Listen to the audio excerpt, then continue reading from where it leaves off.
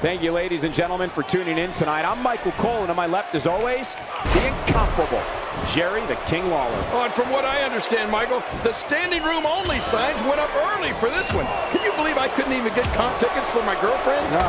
This one's going to be great.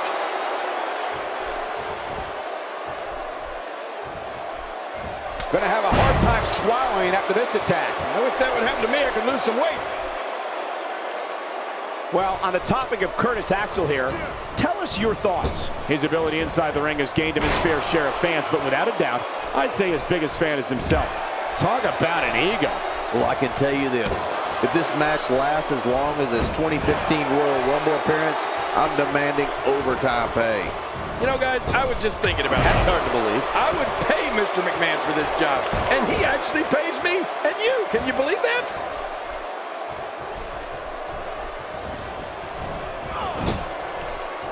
You know, we've talked about Curtis Axel's incredible family history in this business, so it makes complete sense that he's powerful, tough as nails, ruthless, and skilled on the mat. Well, and dare I say, perfect when it comes to stuffing that WWE rulebook right through a paper shredder. Oh, check that out. We have a first here this evening. And that was awesome.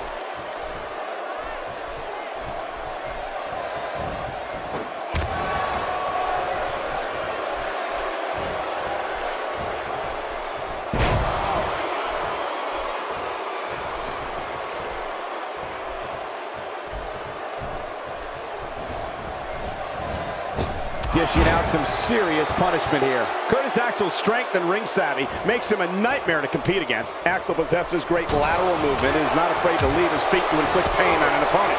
Curtis will push his opposition right over the limit and pull out all the stops to score a victory. Well, Curtis Axel has had some great mentors throughout his career.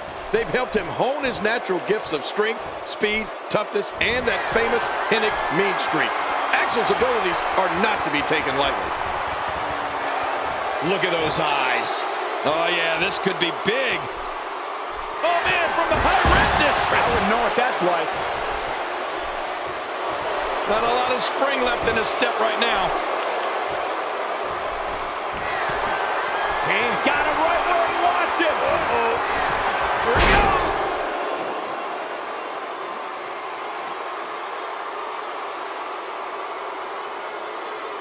Now that is just dangerous. No kidding. Could this be it? I think so. 2, 3. It's all over. That's the final elimination.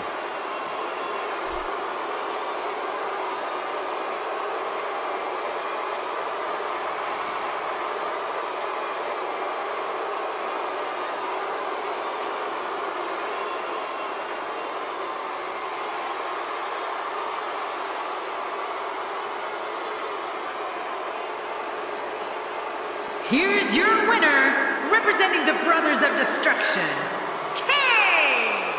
What an incredible match. That one could have gone either way. Nobody has anything to be ashamed of in this one. Yeah, you're right. It's just a shame that someone had to lose. You know, without a doubt, he is among the most dominant guys on the WWE roster right now.